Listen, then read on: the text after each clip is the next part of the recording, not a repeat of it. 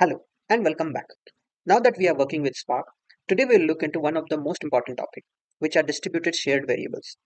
Spark has two types of variables that it has to offer in distributed manner. The first one is broadcast variable and the second one are accumulators. Now, both have a great deal of significance if you understand them very perfectly. You can tune some of your jobs using these variables.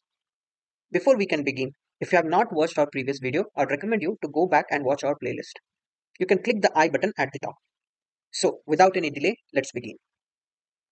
Now, before we can understand what are the different type of distributed shared variables we are going to look, we are going to use the employee records.csv as a dataset today. It has many columns like first name, last name, job title, and in the end we have salary and department ID. This will be the dataset that we will use today for our demonstration. Now, for today's session, I'm going to configure my cluster setting as Spark Core Max as 16 and the core executor as 4. This will enable to spin up a cluster with 4 executors and 4 core each. The memory setting is closed at 512 MB. Let me generate the Spark session object first. Our Spark session object is generated. Let me go ahead and refresh our Spark UI. Okay, our Spark UI is up and running. Now, before we understand the broadcast variable, let's understand the problem statement that we are going to use. Since we know we have an employee record set where we have ID as a column. Consider a case we want to populate department name according to the department ID. What are the options that we have? First option, we create a department data frame and we join it with the employee data frame and populate the department names.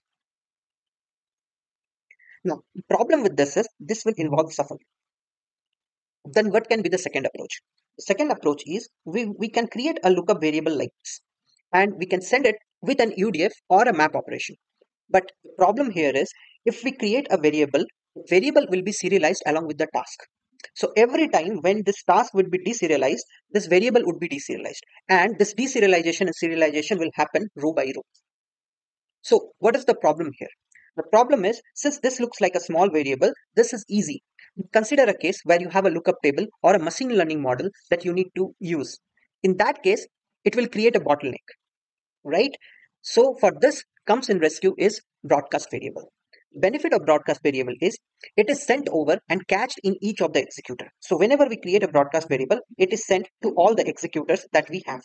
And this is cached in all the executors. Now, since we have the partitions of data residing in all the executors, they can use this broadcast variable which we have sent and can join or do the operation that is required.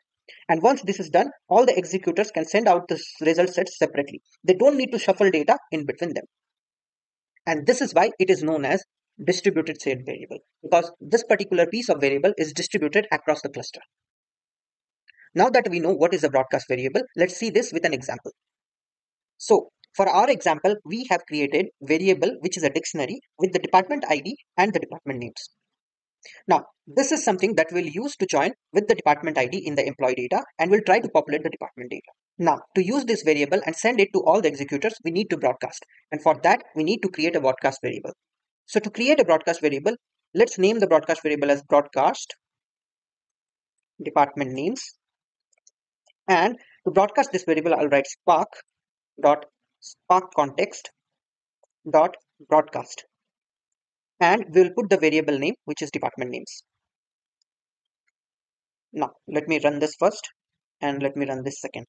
Now, we have created this variable. If you want to see the type of this variable, in Python, we can just write type of this variable, which will give us the type. Now, if you see, this is a broadcast type variable.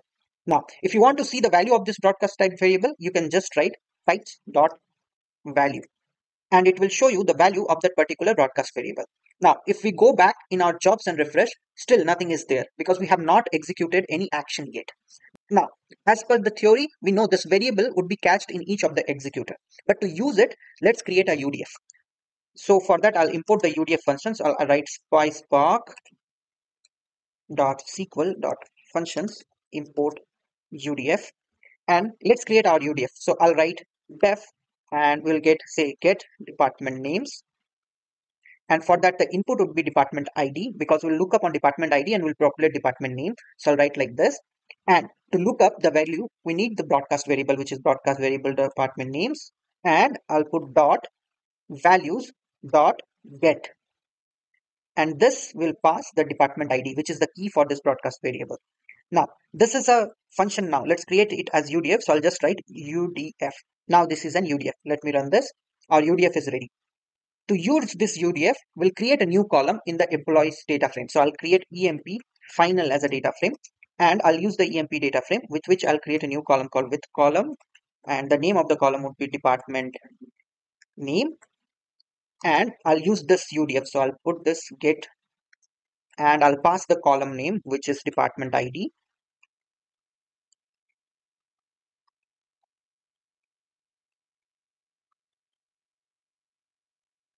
And we created our department name column. Now, before we can run this, let me import the column as well. So I'll put the column as well, and let me rerun both of them. Now, if I go and refresh, nothing will be there because I've not called any action yet. Let's view the data. So do that, I'll write emp final dot show. Okay. Okay, we see the department name as null. What might be the problem? So understand the problem. We have not done the return here. So I have to write return. The value should be written. Let me rerun this, and run this again.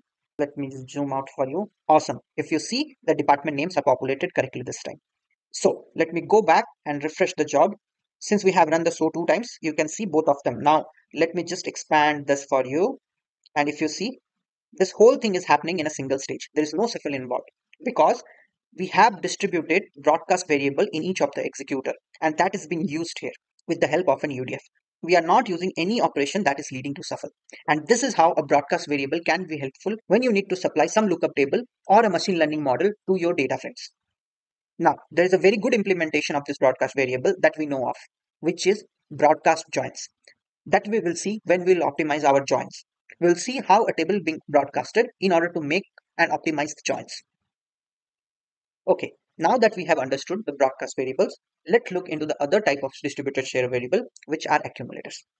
Now, to understand accumulators, let's consider a use case where we need to calculate the total salary of a particular department 6. Now, we know that the data is distributed into multiple executors for that particular department. So the data will rely in different partitions in each of the executor for that particular department.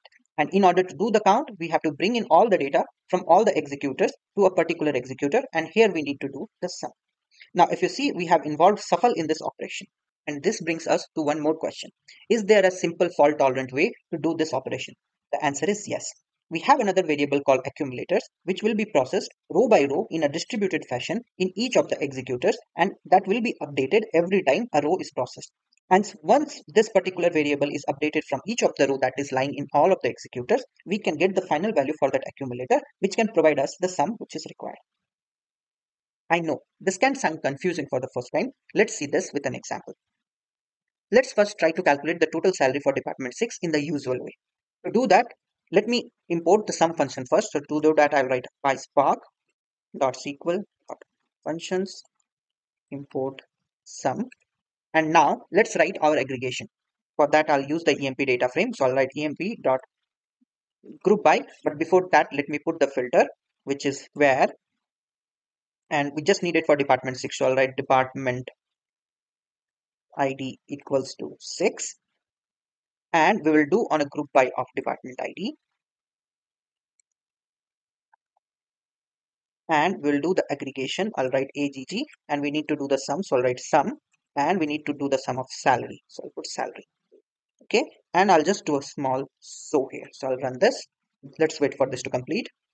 Awesome. We got our sum of salary here, but this is in exponential format. Let me cast this. So I'll write dot cast here, and let me do it in long. So I'll write long. Let me rerun this. Nice. We got our sum here. But if I go back and refresh my Spark UI, let me go into this.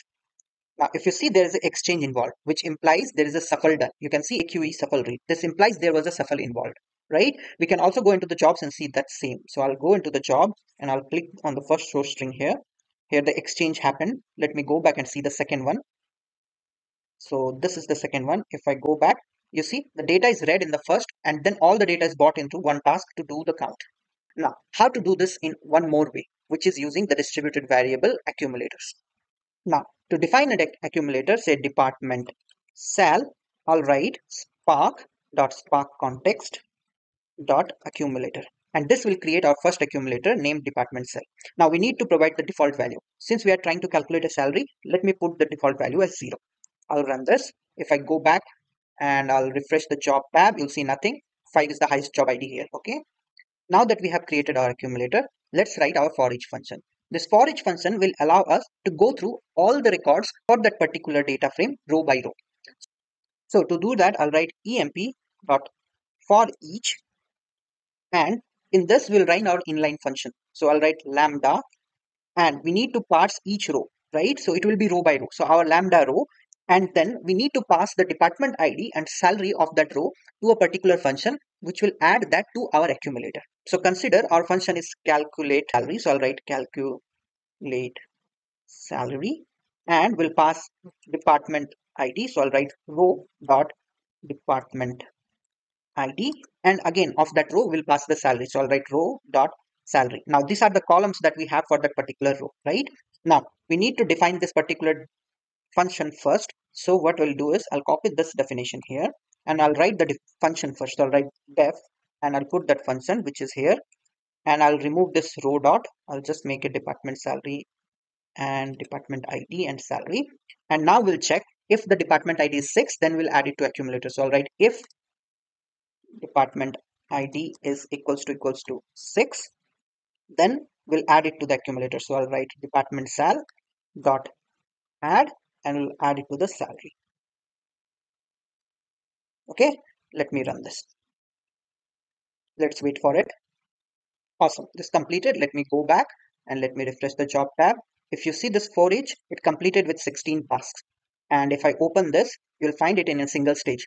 It is all map operation and map partitions, because it is happening row by row into the same data frame. It is not doing any shuffle. So this is happening in all of the 16 executors in distributed fashion, right? Let's see the value of our accumulator, so which is department sal. So I'll let department sal dot value. Let me run this.